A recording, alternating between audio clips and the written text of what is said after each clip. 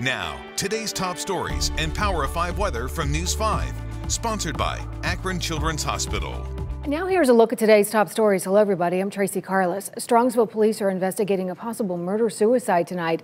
Investigators say they were called to Cathedral Lane late Saturday morning where they found a man and woman shot. The man was pronounced dead at the scene. The woman, she died at the hospital. An iconic barn in Portage County went up in flames. According to Brimfield police, the red barn at Dussel Farm on Forge Road caught fire Saturday afternoon.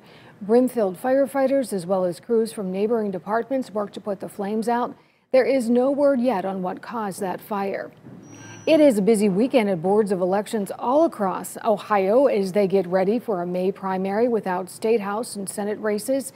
That's because we still don't have new approved legislative district maps, and lawmakers took no new action to make changes to the election deadline. The deadline to vote in the May 3rd primary is now Monday, and early voting for the U.S. Senate and House statewide and local races and issues begins on Tuesday.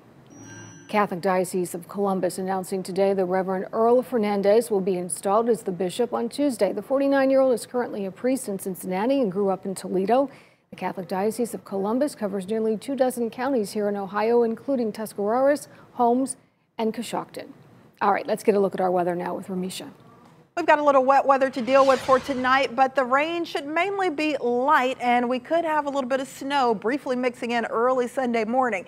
The reason, temperatures will dip to the middle 30s tonight, climb to the middle 40s for Sunday afternoon, but there will be that small window for a light mix, maybe a little dusting early Sunday morning for a few of you. That's about it. We stay unsettled with a chance for rain basically just about every day for the next week. Sponsored by Akron Children's Hospital.